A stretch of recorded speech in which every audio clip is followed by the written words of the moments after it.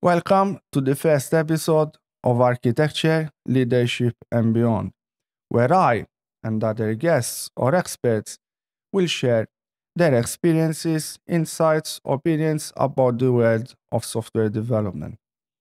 This is a new format in my channel. If you are already a subscriber, it's going to be very different from the 10-minute video. In those, I explain a complex topic um, by giving you as much information as I can in a short amount of time so that you can build high level understanding of that subject. In this one, in this format, we'll take it easier so that we can go deeper into topics. It's going to be unscripted, but it's going to be real because we want real world experiences that make us think. In this episode, we will discuss in the first part, I want to talk about how you can become a technical leader and why I think it's very important that you become one. And in the second part, I want to discuss about what's the mindset of a successful leader and how we can use that mindset to improve ourselves and excel at whatever we do. This talk, I believe it applies to any seniority. You could be a junior developer, a senior software architect, CTO, it doesn't matter. And I also think that it applies to other disciplines. And if you're wondering who am I and how I can speak about this topic, I'm the lead architect for a successful infrastructure as a service product being developed by multiple development teams. It's a very challenging position, but on the other hand, I started as everyone as a junior developer. So I think I can describe easily the journey from a junior developer to a leadership position. Let's get started. So let's answer the first question, which is how can you become a leader? And obviously, we want to do it fast. And at the beginning of my career, when I joined my first software development team, I was shocked because I realized that professional software development was way more complex than I imagined. So the only way I could learn the trade was by observing others. You have to look around you. And ideally, you learn to spot success. Like you try to observe those that are being good at what they do. You don't try to emulate failure, right? And then you should not be afraid and you should ask help. And ideally, you find a mentor. In my case, I was lucky. I had more than one mentor in my life. And I'm telling you that because I believe that a mentor is a fast lane to success. And I'm 100% sure that without my mentors, I would never have reached this position in my life. A mentor, it's like a fast lane to success. It's like being at the airport. There would be the standard lane and the priority lane. It lets you skip in front. And the reason is because you will grow much faster if you have somebody that can share their own experience or even direct you, and give you the tools to grow. And the other important thing is you always need to have a critical mind. And so, after the initial stage or phase where you're trying to understand how things work, you will get more comfortable. And now it's time to analyze more to understand what works well and what doesn't work well. And once you identify areas of the system, of the application you're building that can be improved, you have to share that feedback, but always do it in a constructive way. Otherwise, you will make enemies. You want to make friends. So it has to be always, you always have to show that your interest, it's not, pleasing your ego, but you want to improve the product and you have to do it in a mindful way. You need to be very empathic. And if you do this, so if you observe, you have a mentor, you have a critical mind, you share constructive feedback, eventually you will be entrusted with important features. with the important areas of the system. And those are your first tickets to success. And when you get one of them, you need to give it all. Because that's if the feature is important, what will happen is you'll end up interacting more with the team lead, with the software architect, or with the dev manager. So it's your chance to shine. And the way you shine, it's not by coming up with something complicated. Remember that you need to be effective and efficient. So your solution has to be elegant but lean, like keep that in mind because it's very easy, to overdo it, over engineer, and you end up with something that's just complex. No one wants that. Now, if we keep on getting these important features, obviously we will grow, we will become stronger software developers. But the problem is that many engineers get stuck in this level. They will they will sharpen their technical skills, but they won't go further. And even though you can grow, you can do career just you can do a career by being a software engineer, but I believe that objectively you're kind of staying in the same spot. You reach your comfort zone and you're not going further. And the reason is that at the end of the day, you are a single individual, you are one person. So there is a limit to the positive impact you can have to your team or your organization if you focus exclusively on your personal growth from a technical standpoint. You won't have a company wide impact. I think the only way you can extend your positive influence impact it's by becoming a leader. And why? Because by becoming a leader, you don't help just yourself grow, but you help others grow. And at this point, you're not improving just your output, but you're improving the output of many other people. And the more people you influence, the bigger your impact is. And that's why I believe that, the only way to grow at that stage is moving to leadership. Now, when I mention leadership, it's not about the title. You can be a leader in your own team. You can be a de facto leader. When I mentioned and that if you are a junior developer, you look for those people, that they are helping others. Over time, you will be the senior developer that is helping junior developers, right? And that's being a leader. Obviously, you can grow even from a career perspective. You can become a team lead, tech lead, software architect, solution architect, enterprise architect, CTO, whatever you want, right? The sky is the limit.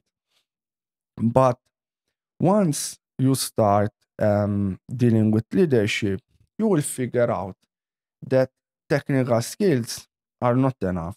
And actually, they are, I wouldn't say a small portion, but I think they are less than one third of the kind of skills you need to be successful in a leader role. So now that we agreed that to grow and expand our impact, we need to move into leadership. The question is, how can you become a good leader? And I will keep it short. Before you start leading others and showing them the way, you need to understand what's the right way because you don't want to send them in the wrong direction. Or another way of saying it is that you need, before you define the how we're going to do something, which if you are a software architect, before you do a design, you need to understand why you're doing it, which is you need to understand the business vision. Or if there are multiple stakeholders, you need to understand what do they want, what are their needs, because your design has to answer their needs.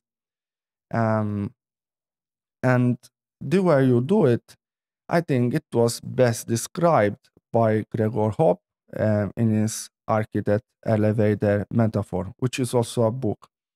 And In this metaphor, it describes an organization as a tall building where there is an architect that is riding the lift up and down. Each floor represents a different department in the organization. At the very top, you have the executives, the decision makers, and down at the bottom, you have the engine room, the engineers, where the actual work is done.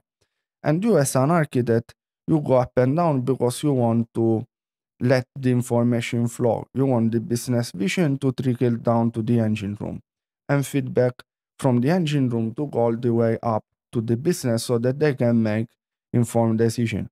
Obviously, according to the organization, if it's small, you might write the lift top to bottom. But if it's a larger organization, maybe you won't go to all the floors as a technical leader. But it's important that you build as much connections as you can. And that one would require, all these skills that are called soft skills, but in reality, I think they are very hard skills because you need to be able to network, to build close relationships, and to gain trust. And I believe that all in that way you can be effective. If we use the architect elevator approach, apart from building connections, we will actually gain a better understanding of the business vision. And that will make us better equipped to now define the how. Where if we are, a principal engineer, software architect, whatever, if we are in a position where we need to define how a particular feature is going to be implemented, we will be in a better position to do the technical design. And it doesn't really bind a lot with leadership, which is the main argument of this video, but I want to highlight that when you're doing a technical design, keep in mind that a good design is a design that can be implemented in a short amount of time. And that's not going to cost an enormous amount of money because at the end of the day, those are two major factors that affect, the business competitiveness. And the other factor I would always keep in mind is that your design has to allow for flexibility. But flexibility is not over engineering. It doesn't mean in the future I might need this feature and this other feature, so I start building for them now. No, you don't need to do that. You never have to pay the cost upfront. You just have to have a design that will allow you to extend the system or possibly to remove portions of the system in the future. That's what I mean for flexibility. And keep in mind that also theoretically you shouldn't come up with a single design. You should come up with a set of options. You should highlight the pros and cons to of these options to the stakeholders, and then you should let the stakeholders make the final decision. Now, you know, now we're going to have a very similar problem to a software developer that gets comfortable in his role. The question is, once we start, becoming good at doing components design, system designs, how can we go even further? Like, how can our positive effect go over the features we're designing or whatever we're doing? And I think that the key at this stage becomes increasing your influence.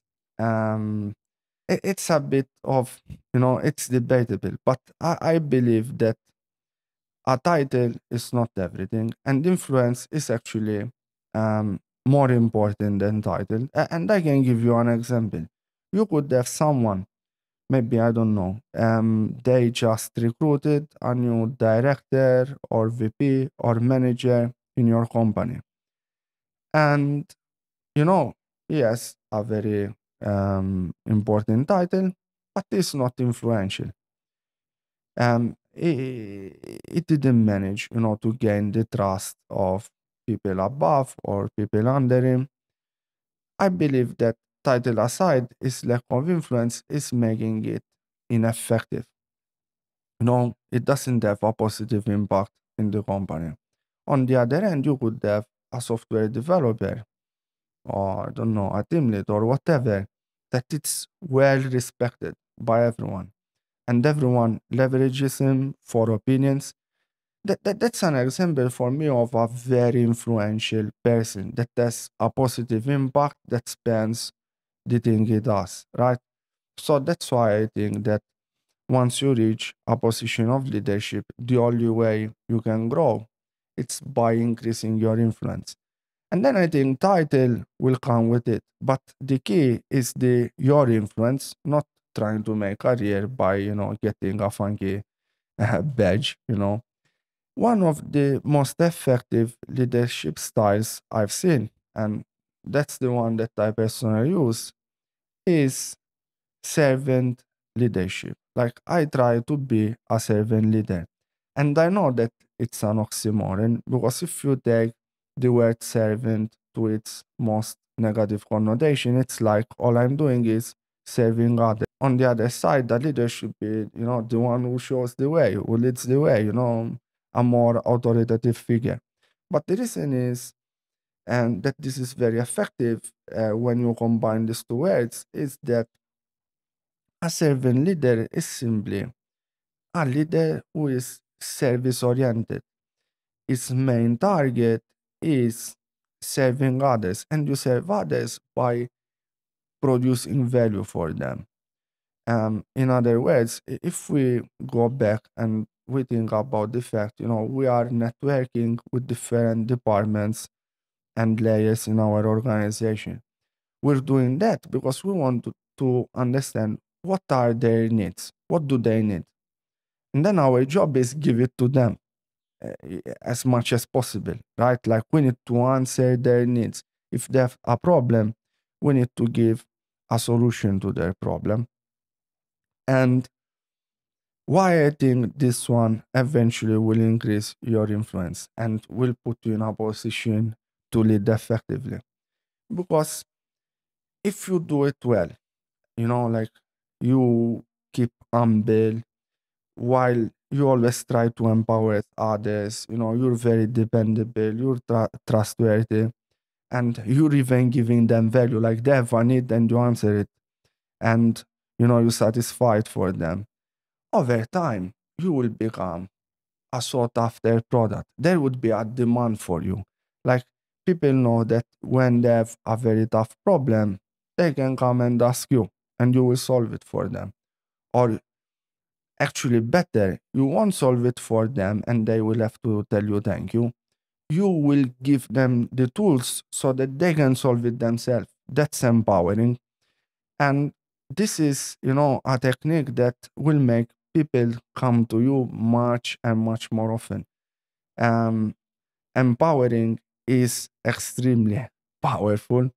And I mean, it's literally like you're creating a demand for yourself.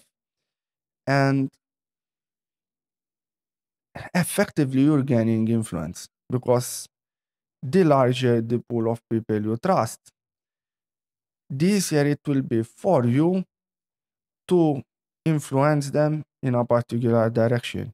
And now it comes the other important part of the equation that you need also to build a vision. And obviously, this comes with time. And I mean, I'm not a C-level executive, but I believe that what differentiates me from them is that their focus is on strategy, on vision.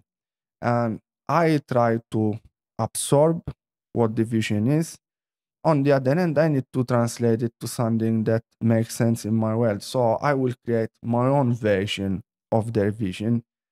And that's why I need the influence so that I can implement this vision, right? Um, I feel that when you get to this stage, you end up building a positive culture around you where you promote collaboration, share goals, and that's a win win for everyone. And it will lead to enormous organizational success. Let's conclude here because I think we discussed a lot and I'm putting too much meat on the barbecue. So let's sum it up. What we discussed is that to become a leader and to become a leader fast, you need to observe, have a very critical mind, but most importantly, look for mentors because those are the fast lane to success. Once you step into leadership, it's very important that you look at the big picture and you focus on the why before defining the how something is done. And then the way you excel at leadership, especially if you live in the middle layers of the organization, is by being a servant leader. If you live at the top, you would focus more on strategy and vision setting.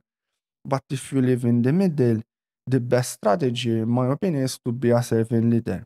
You service other, you lead by example, and you build these connections that make you influential. And as we said, I think that influence can be more important than title. And not only for yourself, but at the end of the day, it's for the benefit of the company. Because if all you're doing is trying to influence people to adopt a positive culture, that's a success for the entire organization, for all stakeholders. I hope you enjoyed this talk. I don't know how many of you did it till now. Please feel free to comment. It's the first time I do a video like this, so I'm sure it didn't come as I wished. Um, so I accept constructive criticism, not destructive. Don't forget to subscribe, like the video, and share it with your colleagues so that everyone can learn something new.